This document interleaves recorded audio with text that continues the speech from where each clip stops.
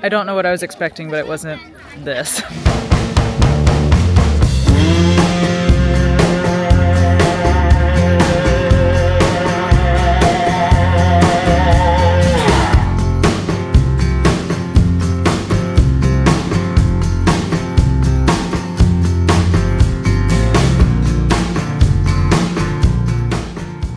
Good morning from Las Vegas, Nevada.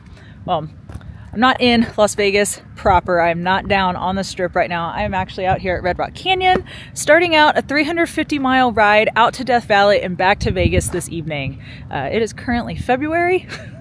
It's a little cold out. It is 45 degrees, but I wanted to go out and see Death Valley because there's a natural phenomenon going on out there in Badwater Basin. It's pretty rare, but sometimes when the park gets flooding, a lake is created in Badwater Basin. It's temporary, and I just wanted to go ahead and check that out because I've also never been to Death Valley, so figured I'd take you guys along for the ride and see what else we get into. And I did grab breakfast before I hit the road this morning. I went to Hash House A Go-Go. It is very close to Red Rock Harley-Davidson. It's actually in the same parking lot. I got a California scramble since we will be going into California today, and that was super good. I'd highly recommend going there. The portions are massive, so just be aware of that. I won't be getting food again until after we go through Death Valley, and we'll be stopping in Beatty for lunch/dinner, depending on how long it takes to get there.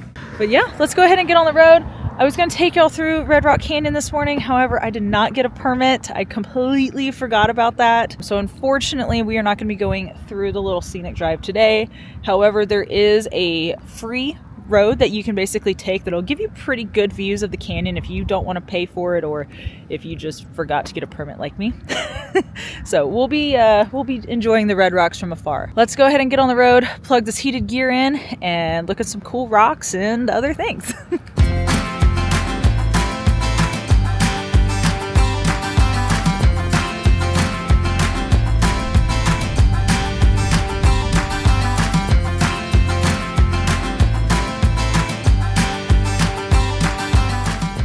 Stop here in Blue Diamond. It's really close to the red rocks. You can actually see them right over here. There are so many motorcycles out. I think I've seen at least 50 bikes in the last hour. Even though it's 45 degrees out here in Vegas, everyone is out riding, and it is so cool to see. So I think it's gonna be a great day. The skies are just so blue. It's gorgeous out. I'm stoked to get up to Death Valley. Over 100 miles away from the nearest park boundary, Las Vegas is the closest major city to Death Valley National Park.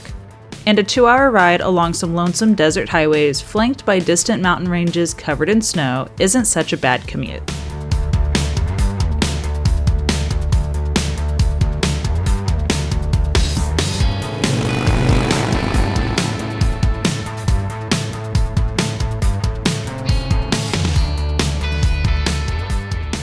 All right, y'all, I've officially made it to Death Valley National Park. This is my first time here. I've never been here before, so I'm excited to take y'all along for the ride. Unfortunately, I'm not gonna have time to see and do everything in this park. This place is massive. Also, there have been numerous flash floods in the last handful of years, and unless you're on an adventure bike, you can't even get to some of the best places in this park. And some of the best places are still closed from the floods. So even if you have an adventure bike, you can't get there anyway right now. So this is definitely a park that I will be visiting again in the future, hopefully on an adventure bike when some of those roads open up. But for now, we are on a 2024 Road Glide. By the way, we have not talked about my bike that I am on this trip. So Harley-Davidson flew me out here. They asked me like a month and a half ago if I wanted to come ride a new bike. They didn't tell me what it was until I landed in Las Vegas, got to the hotel to pick it up. So that was pretty cool.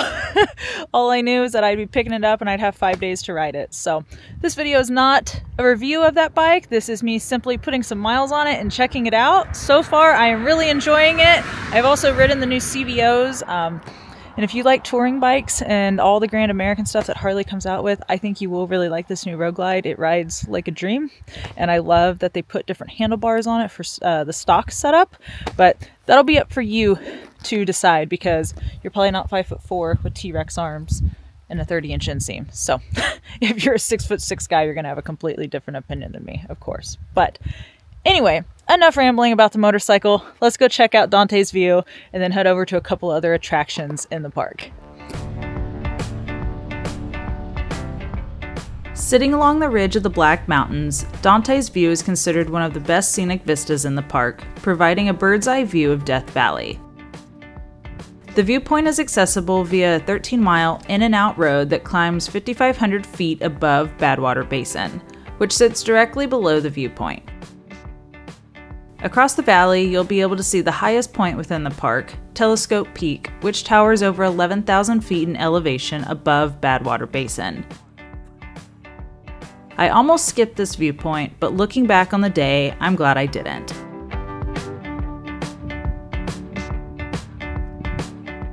It's so pretty out here. You are just surrounded by mountains. There's snow on the peaks. It's a little cold, but this place is just like unworldly. It's so pretty. So out here, I got my other camera in my hand. This is Badwater Basin. You can see Telescope Peak right over there. And normally this lake does not exist. So we're gonna go down there and check that out next. That's actually the whole reason I came here, is because I wanted to see Badwater Basin when it's not a dry lake bed.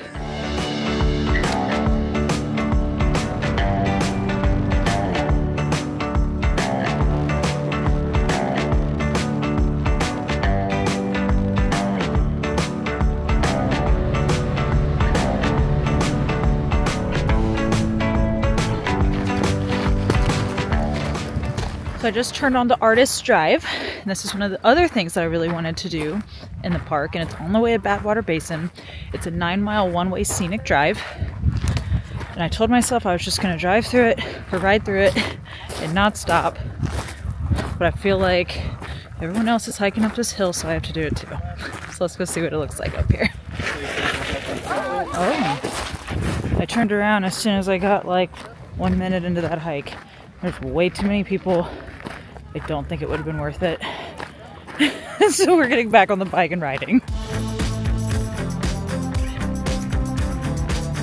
Winding through hills carved by erosive power and water, the Artist Drive is one of the most popular scenic drives in Death Valley. At first, I didn't really get the hype as to why this detour was a must visit. But as the second half of the drive began to cross through deep, roller coaster-like washes and then turn tightly through the sandhills, it all made sense.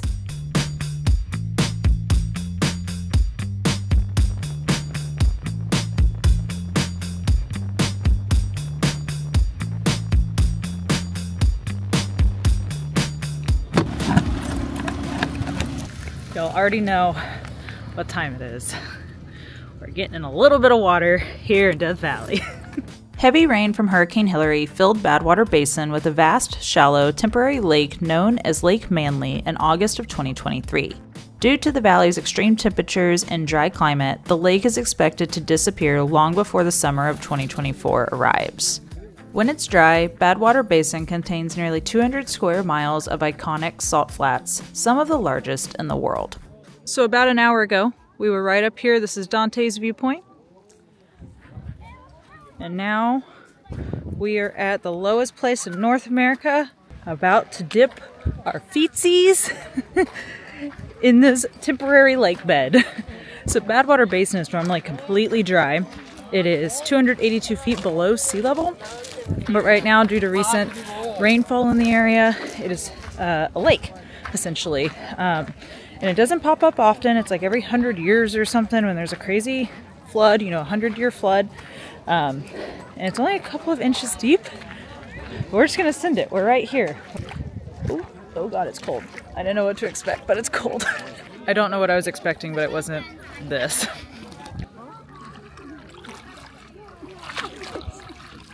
I'm not too far into the water yet, and it's starting to get really muddy. Like my feet are starting to sink into the lake bed here. Oh God. And I really don't want to get my jeans wet, so I don't know how far we're gonna make it. But check out this view. It is absolutely gorgeous. If you do hike out well past where most of the people walk on the salt flats, the water will go from a muddy brown to a crystal clear. However, you do have to have time for that, in addition to not being worried about being wet in cold temperatures.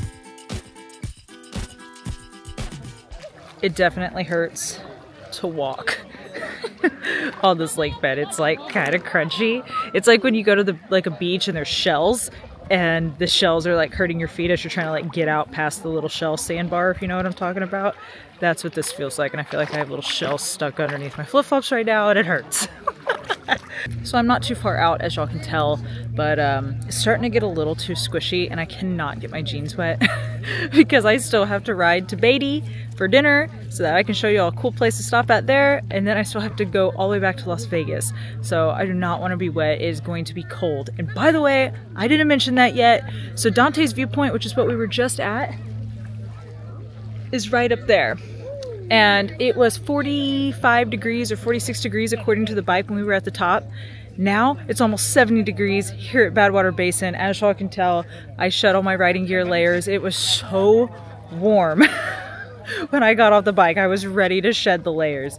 And it feels fantastic here, but it makes sense why they say Death Valley is the hottest place on earth and why they've recorded such warm temperatures here, because yeah, it is much, much warmer right here at 282 feet below sea level than it was right up there.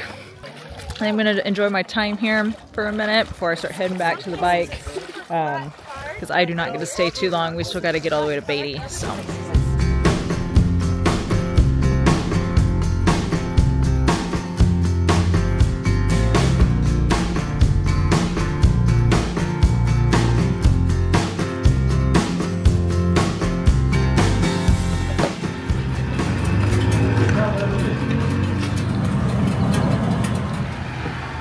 I don't care how expensive this gas is, I'm just so glad I made it. I don't know if it's because of the elevation here or what, but my gas mileage dwindled. There's nothing like almost running out of gas in the middle of nowhere on a bagger. God, that would have sucked. But I made it, so I'm gonna get gas and then we're off to Beatty.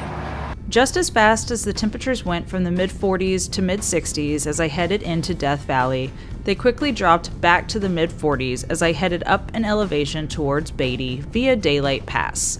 Within 20 miles, the temperature dropped more than 20 degrees. Luckily, it's only a 50-mile ride from Furnace Creek to Beatty. Death Valley was so beautiful.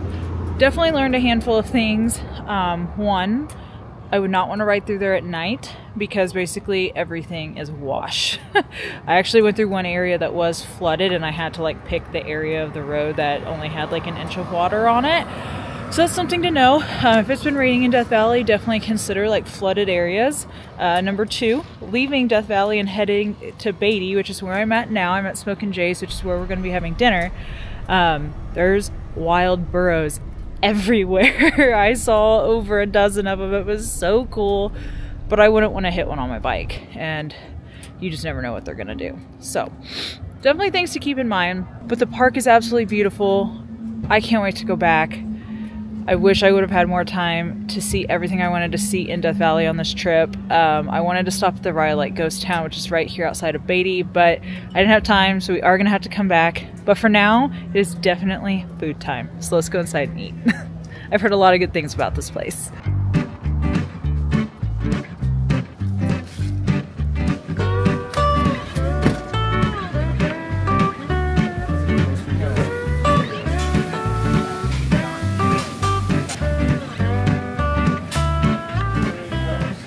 So I'm at Smokin' Jay's in Beatty, and I got a little bit of everything. Y'all know I love Texas style barbecue. I don't think this is exactly Texas style barbecue, but I've heard a lot of really good things about it, so I wanted to stop here. I got one of their jalapeno cheddar sausage links. I also got some brisket, and I asked for moist, and they accommodated, so that's cool. Also got some of their banana pudding, their jalapeno mac and cheese, which came highly recommended, and y'all know I love sides. And then it came with pickles. Y'all know I love pickles, and I don't typically get barbecue sauce, but I figured why not try it? So we're gonna dig in.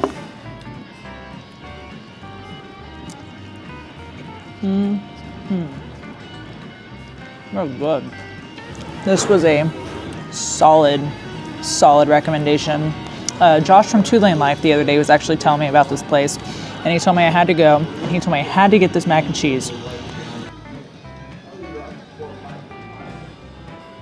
This jalapeno mac and cheese actually has like corn in it, but it's super creamy. And I've actually been adding my brisket to it and making like a brisket jalapeno cheddar corn mac. It's really good. Want to dig into this cheddar sausage link. It's got like big old chunks of jalapeno in it. Here's a piece for y'all to see.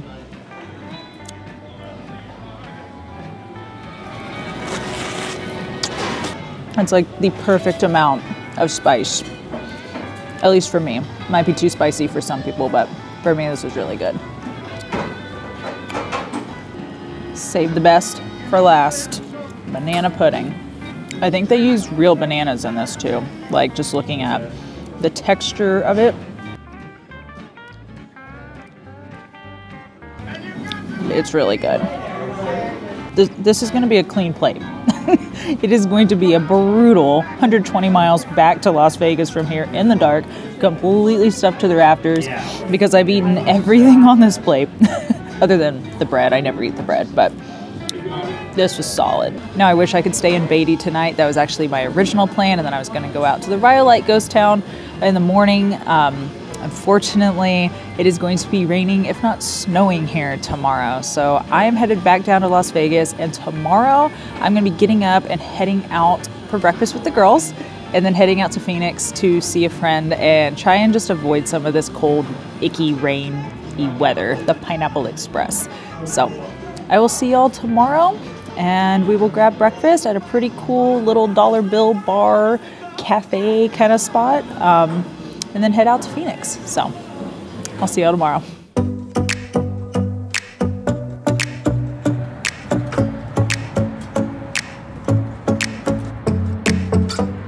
In case anyone was curious, the new headlights on the new road glides are badass at night. That was very easy 120 miles in the middle of nowhere with no freeway lights or nothing. That was awesome. One other thing, just for my own personal memories, that was pretty crazy. I went to put my gloves back on when I was in Beatty, my gauntlets, and I was adding my heated glove liners to them. And my hands had been sweaty inside the gloves, and it was so dry in Death Valley that they ended up shrinking because I didn't have them on when I first left. So they had time to dry up and shrink. That is how dry it is out there. That is crazy. When I was trying to put the heated glove liners on in Beatty, I mean, it was like I was forcing my hand into the leather glove. It was wild. But anyway, that's the end of this video. Later, y'all.